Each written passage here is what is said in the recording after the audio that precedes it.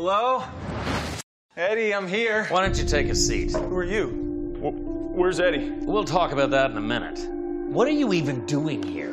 I was going to eat some pizza and discuss the fantasy football trade with Eddie. You do know that this is Eddie's first year playing fantasy football, don't you? Yeah. So you just think you can come over here when his parents aren't home and take advantage of this naive rookie? I had no idea it was his first year, I swear. Well, let me read you what you wrote. Hey, Eddie, what do you think of trading me Patrick Mahomes for Frank Gore? I hate to part with him, but I know it's your first year playing in the league, and I wanted to help you out. You think that's an appropriate offer to make this nice young man? He's 36! You're just going to talk? Nothing wrong with talk, right? You disgust me. Get out! I'm sorry.